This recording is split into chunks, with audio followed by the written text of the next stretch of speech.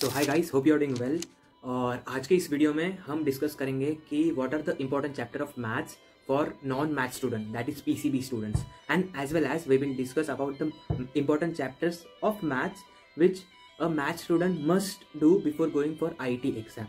Okay, so we'll discuss two things: important chapters of maths for bio students and also must do chapters of maths for math students itself. Okay, so without wasting any time, let's begin. So firstly, I will discuss the chapters which are important for a non-math students, that means a bio students, and there are total 5 chapters that a non-math student should do, and who are in a maths background, from a maths background, they should do this all chapters. Like there are total 10 chapters I'm going to tell for you guys, for the maths people, which you should must do before going an exam, before going to an exam. And there are 5 chapters for non-math students which you should do before going an exam. So the first chapter is relation and function, second is matrices and determinant, third is quadratic equations and complex number, fourth is coordination geometry, and fifth is probability. Also I can add 6 chapter 3D geometry in this. Like for a there will be total 6 chapters for a non-math student to do in a maths section for your IAT. So that are relation and function, matrices and determinant, quadratic equations and complex number, coordination geometry, and probability. There are 5 chapters which are compulsory to do, but if you get time you will do 3D geometry, because these are easy chapters and as well as the important chapters like high weightage chapters, right? So there are total 6 chapters for you guys to do.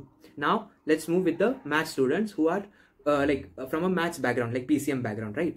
So you guys, you have to do these 6 chapters. There is no option for you. You can't skip this 6 chapters. So you have to do these 6 chapters. Apart from that, doing these 6 chapters, you also have to do LCD, that is limit, continuity and differentiability, and differential equations. And 8 is AOD, like 7th was LCD and differential equations. 8 is AOD, application of derivative. 9th is binomial theorem and permutation and combination. Now I know binomial theorem and permutation combination is bit lengthy chapter, but trust me, if there is a question from this, it will be like, if you know the concept, you will do it much like in easier way, right? It won't take that much of time, for me at least. Okay, if you know the method how to solve. There would be some sound from my background because a match is going nearby, so just avoid it. Okay, so yeah, I told you 9 chapters, right?